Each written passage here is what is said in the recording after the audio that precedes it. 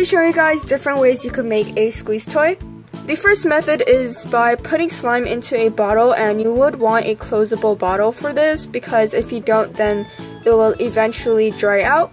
And then you just cover it with some Model Magic, but Model Magic tends to crack, so I suggest using some type of mold maker. And the second method is one that will probably be easier to make. It's not really a squeeze toy, but you just get a jello thing, like one of those Halloween jello eyeballs. I got one that's a brain, and you could probably buy this at a dollar store. I don't have an extra jello thing right now, so I'm not going to show you guys how to make that, but since I already explained it, I'm pretty sure you guys get the point. For the slime method, you could just fill this bottle up and there you have your squeeze toy, or you could decorate it by paint or wrap it with some cardboard, kind of like this. I'm going to be using the mold. The slime, you want to pour in your glue. It could be any type of glue. I got mine at the dollar store. So you could get this at a grocery market probably.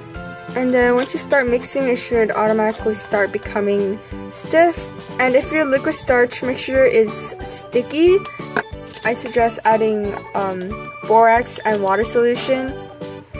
Borax will make your slime less sticky, and you just put in 1 teaspoon of borax into some warm water and let it dissolve. It is my slime, and I'm just going to add in my color now. You can color with any type of paint.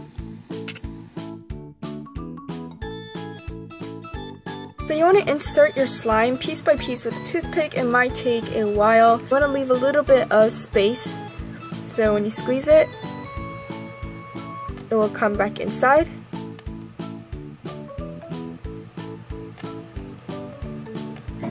Now we're gonna make the mold. Of course, that's just optional. You could leave it like this. But for this mold maker, you want to get half and half of each.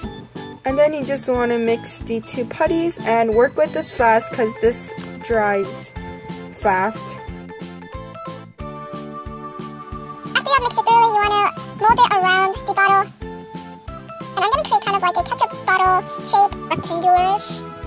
Here's how I molded my ketchup bottle. It dried up so fast on me that I didn't really have time to work with it.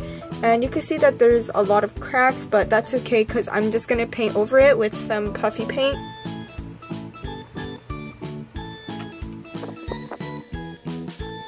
So now I'm going to add on my details.